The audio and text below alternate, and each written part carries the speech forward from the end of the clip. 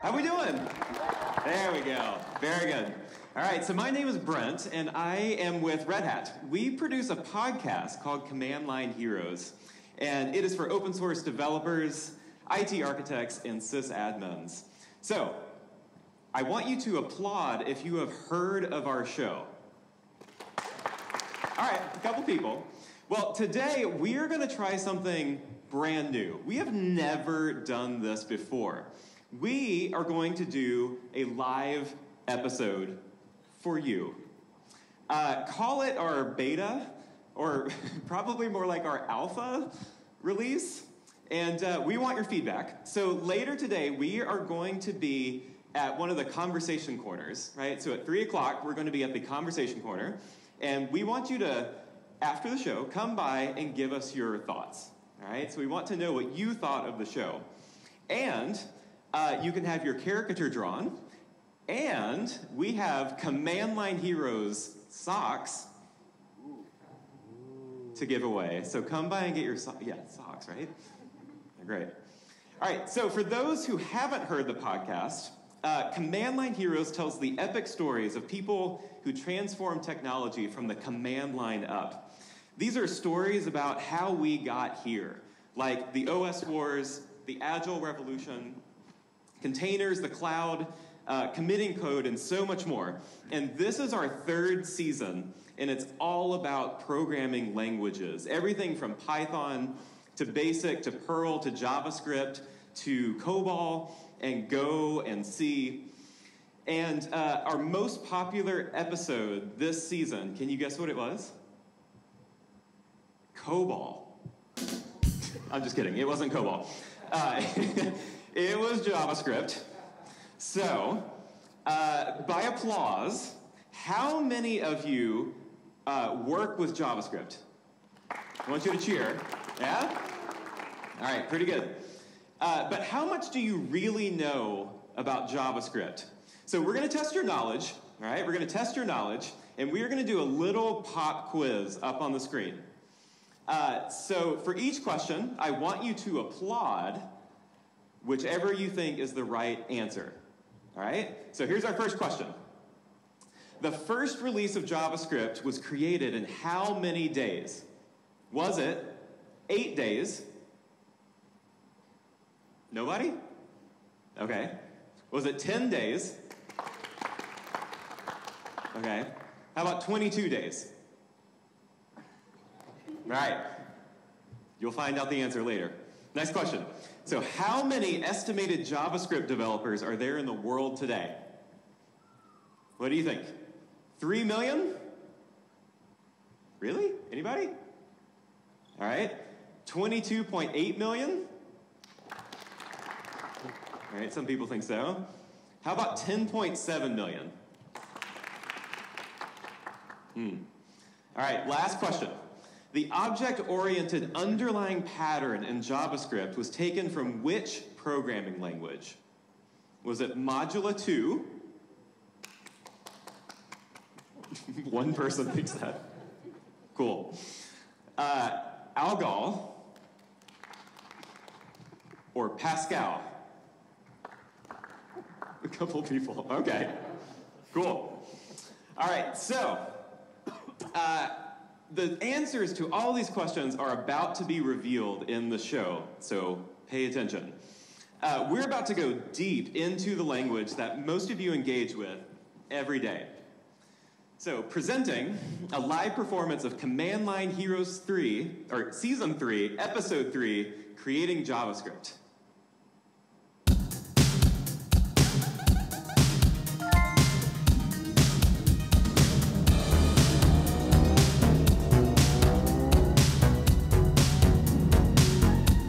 This is Season 3 of Command Line Heroes, Episode 3, Creating JavaScript. All right, so I mentioned this before, but we are going to be recording this episode right here, right now. So actually our sound engineer, Sean Cole over here, is going to be recording the episode, and he needs your help. So we want to hear all of you in the episode. And when we need you to applaud, Sean is going to do this. There you go. Let's try it one more time. There we go. All right, on with the show. So, presenting the host of Command Line Heroes, Saron Yitbarek.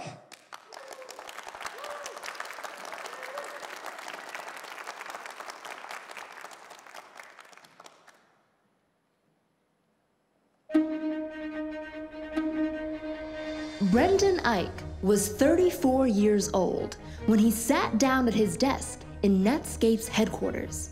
He was about to commit himself to a massive 10-day sprint of coding, to code a new language, a whole new programming language, in just 10 days. It was 1995, and the world of programming languages was about to change forever. I'm Saron Yitbarek, and this is Command Line Heroes, an original podcast from Red Hat, live from Amsterdam. This podcast season, we've been exploring the power and promise of programming languages, how our languages shape our world of development, and how they supercharge our work. In this episode, we're tracking the creation of JavaScript. Maybe you've heard the story of Brendan Eich before, but how does something like JavaScript really get created? Sure, there was Brendan's sprint, but there's so much more to the story. Our tale begins in the midst of a war, a browser war. The browser wars of the 1990s may seem like history, but they were hugely consequential. On one side of the battlefield, Netscape. They had formed an alliance with Sun Microsystems. On the other side, you've got Microsoft, software behemoth. And the spoils they were fighting over? It was a battle to decide who would be the gatekeeper of the internet. The stakes were huge. The fight was over who was going to be the main portal to going online. You have to realize that in the early 90s, no one was really online very much. That's tech historian and author Clive Thompson. Netscape realized the browser was this key piece of software that people could use to get online and look at the web. So in late 1994, they offered a direct on-ramp. And suddenly, thousands and millions of people are able to use the internet in this kind of graphical way. They're just getting massive downloads and huge amounts of press. And everyone's basically saying, yeah, Netscape is kind of the future of this thing called the internet. But Microsoft? Well, their whole business model was packaging stuff inside Windows. They weren't really interested in browsers. Until they were. Microsoft stuck their head out of the sand a year later and saw that the world was moving online. But there was nothing inside of Microsoft Windows that could help them get there. All of a sudden, Microsoft's industry-wide dominance doesn't look so solid. And it's in that moment that the browser wars begin. The moment when Microsoft wakes up to the power of the internet and squints its eye at their new competition. And there was a strong sense of first mover advantage, that the first company that could sort of brand themselves as the way you get online would be the winner for years and years and maybe forever. I remember how rapid the pace of development was. I mean, Netscape was putting out a new browser every couple of months. Microsoft was accustomed to developing very slowly. To really understand how the browser wars went down, let's invite Jeremy Keith to the stage. Jeremy is the founder of ClearLeft, a design studio in Brighton, England. He's also the author of what he likes to call our Some Books on Web Stuff. Come and join us, Jeremy.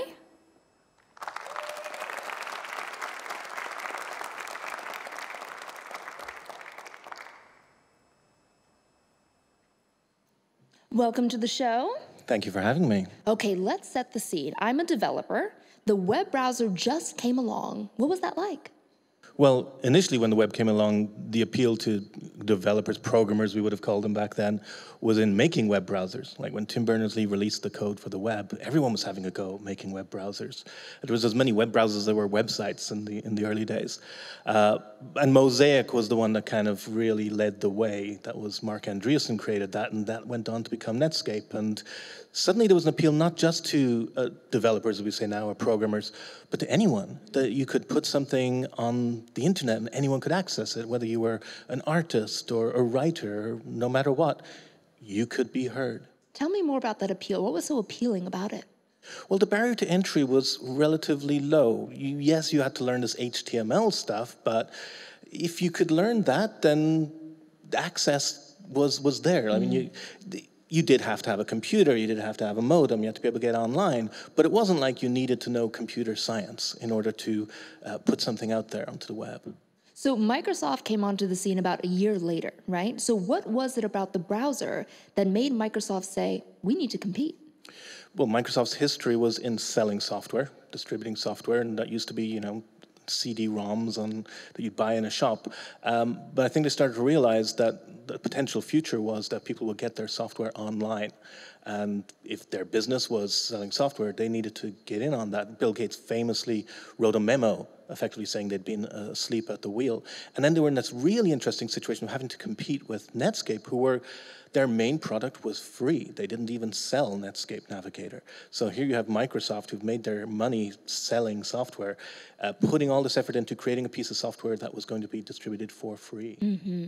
So we know that Microsoft's approach to building a browser is very different from Netscape's approach. So what was that difference like? Tell me about that. Well, to be honest, a lot of the differences seem to be just pure spitefulness, like let's do things differently just because they're different.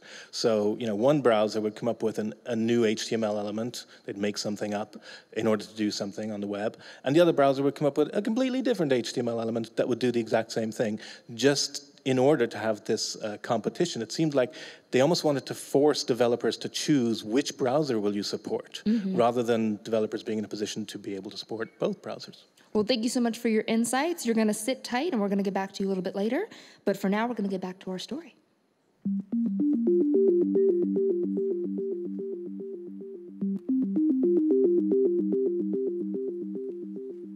All that heat around the potential of life in a browser had made one thing very clear. We needed a new programming language, something that went far beyond HTML. We needed a language tailor-made for all that new web-based development. We wanted a language that didn't just survive online, but thrived there. In a way, Netscape was always the underdog in that battle. But here's the thing. Before the battle was over, they threw a beautiful Hail Mary. This would become an incredible win for the whole world of programming. So around the time that Microsoft decided to throw their hat in the ring, Netscape took a closer look at Java. Was Java going to be the language for web development? Java was this rich language. It performed just as well as C++, but it did still need to be compiled. Developers wanted something more lightweight, something that could be interpreted instead of compiled, something that would appeal to all those new programmers that were swarming to the web. Netscape wanted the programming language to bring static web pages to life. Their dream to work directly on the web. Wouldn't it be great, they thought, if they could release a new lightweight language that could run inside of the browser? And wouldn't it be great if it worked right at the same time they released Beta 2.0? There was only one hitch. That gave them exactly 10 days to create a new language. Actually, it gave one guy, Brendan Eich, 10 days. He was the one tasked with pulling this off. But there was no doubt that if anybody could do it, he could. That's because Brendan liked to create new languages for fun, just to play around with syntax. The key to Brendan Eich is that Brendan Eich, when he built JavaScript, had become sort of a language junkie. That's Charles Severance, a professor at the University of Michigan School of Information. JavaScript was sort of created an environment where Java was seen as the future. And so in 1994, we thought that it was the thing that was going to solve everything.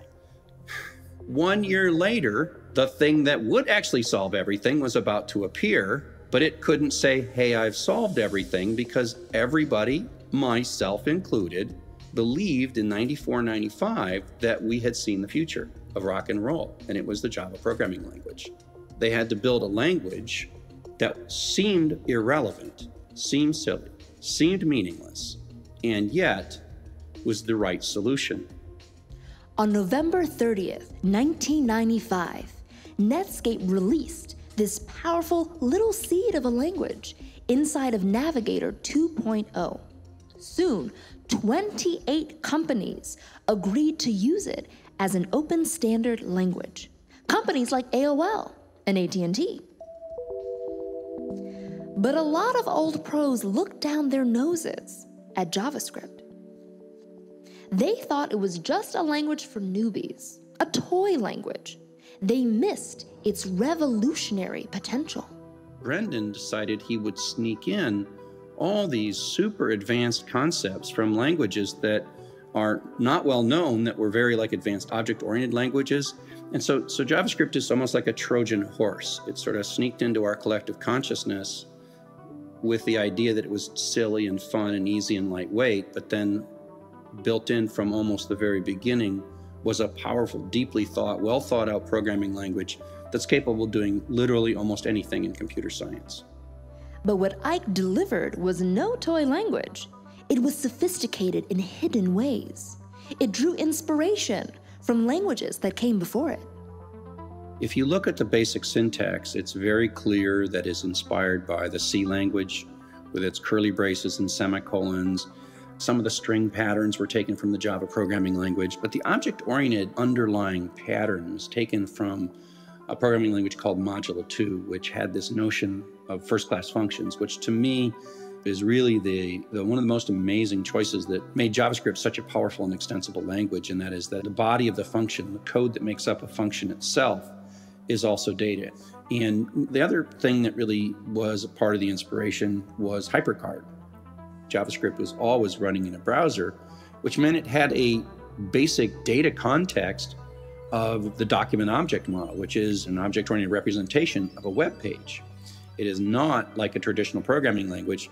The JavaScript code didn't start at the beginning. The first thing that it was a web page. And so it ended up with this event-oriented programming. The result was a language native to the browser. It could evolve as our online lives evolved. It didn't take long before JavaScript became the de facto option for web development. JavaScript was a language that I had no choice but to learn. And literally, people that learn JavaScript usually have no choice because they're like, I want to build a browser application and I want it to have interactive elements. And the answer is, therefore, you must learn JavaScript. If you imagine, like, what is your favorite language? The answer to that question is almost got to be X plus JavaScript, right? Someone might say, I like Python and JavaScript, or I like Scala and JavaScript, because it's the one language everyone is required to learn. Netscape came out the gate incredibly strong, and they fought hard during the browser wars. But in the end, Netscape Navigator disappeared as a serious product. Microsoft was just too dominant. Windows was the default software package on 80 to 90% of computers on the planet. Explorer got bundled into all of that.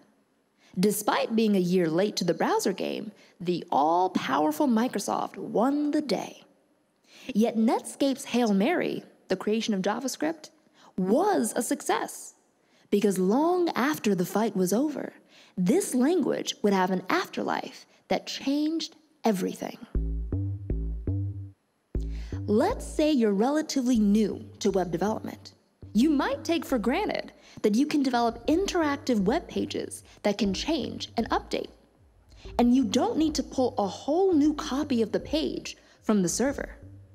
And imagine for a second what it was like before you could do that, when doing that was brand new. Michael Clayton is a software engineer at Red Hat. We asked him to help us understand what a huge shift that was. In, I want to say 2004, Google Mail was released, Gmail. And it was, to my knowledge, the first web application that really took JavaScript to the next level, that used it to dynamically switch content out that you were looking at. Say you're looking at your inbox and you click on an email. In the old days, your email viewer would load a whole new page in your browser just to show you the email. Then you close that email and it would reload the whole inbox. It created a lot of latency. There was a lot of waiting when you would switch back and forth between views, and Gmail changed all that. They used JavaScript to, in the background, fetch the content that you wanted to view and just put it in front of you without you having to wait for a brand new page view. Imagine how much time and energy you saved. But it changed more than just the speed.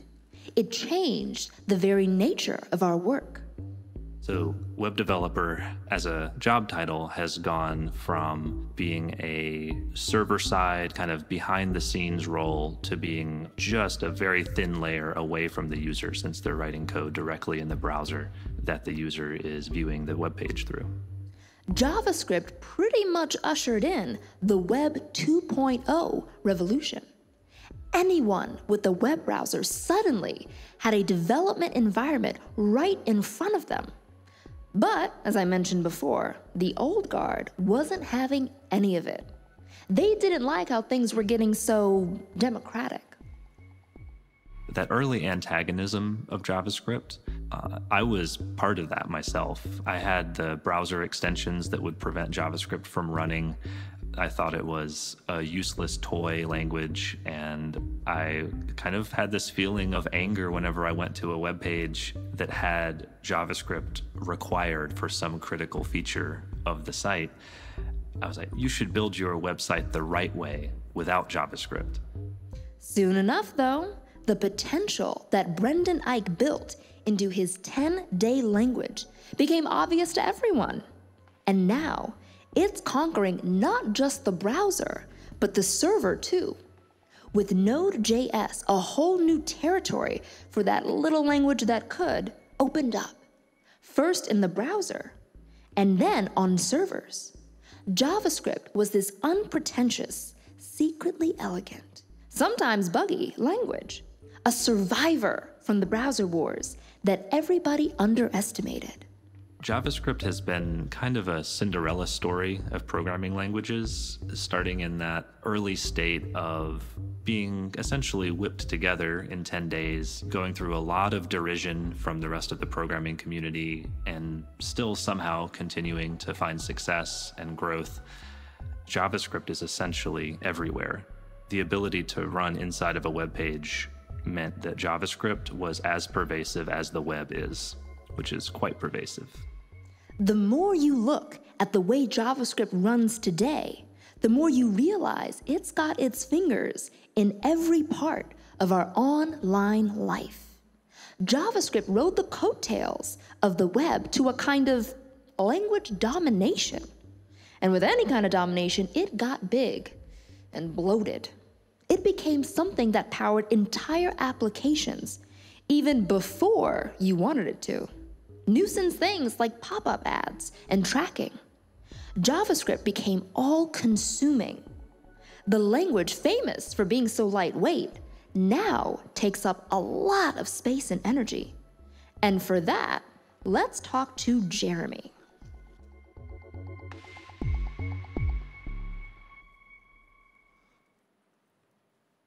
Hi, Jeremy. Hi, Saron. So I think that we can agree that JavaScript has basically eaten the world. How do you feel about this? On the one hand, it is a very feel-good Cinderella story, but on the other, Cinderella may have morphed into a wicked stepmother that has now crushed other languages in the browser under its heel, like HTML and CSS, which are great at what they do, just as JavaScript is good at what it does. But yeah, it seems like a lot of developers are treating JavaScript as the hammer and everything looks like a nail. So JavaScript is a tool, maybe a hammer, but we have many tools in our toolbox. Where does JavaScript sit in that toolbox? Well, like I say, I think I see it as part of this three-layered approach to building on the web. You have HTML for the content and the structure, CSS for the styling, and JavaScript for the behavior. But JavaScript is so powerful that if you want, you can use it to create a document object model effectively not needing any HTML. You can write styles in JavaScript effectively not needing any CSS. So if you want, you can just use JavaScript to do everything. But should you? So you mentioned HTML and CSS. Are there other programming languages that we should think about when it comes to the web? Well, when it comes to programming in the web browser, no. JavaScript is it. You kind of don't have a choice. There have been some attempts to try and create alternatives to JavaScript in the web browser that never really worked out. However, you still have your web server, and you can use anything you want there. You can even use JavaScript there now, which is great, but it's up to you. If you want Ruby, Python, Perl, whatever you want, you can put a lot of the computation back on the server and do things with pretty much any language there.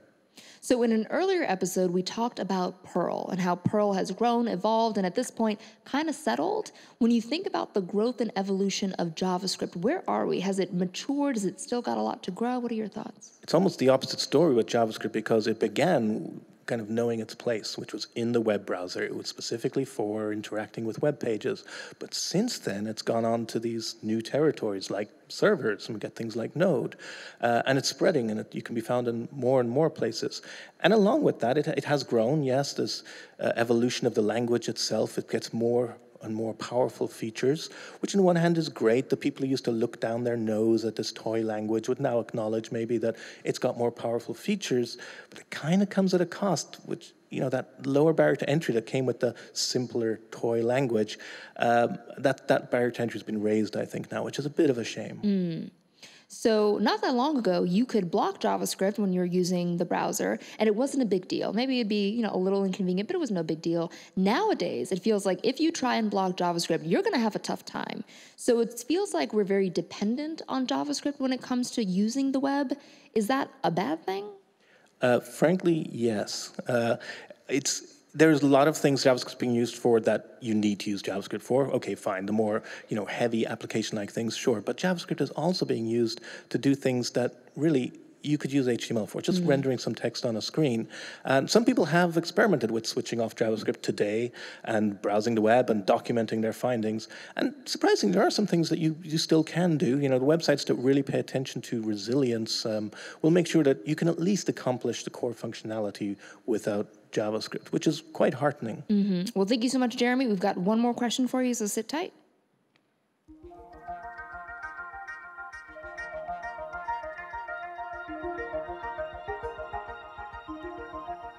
We can thank JavaScript for Google Docs, for YouTube, for Netflix, and it's pushed along by a huge number of open source libraries. Slashdata's most recent estimate of the number of JavaScript developers in the world is 10.7 million. Over at GitHub, JavaScript has more pull requests than any other language.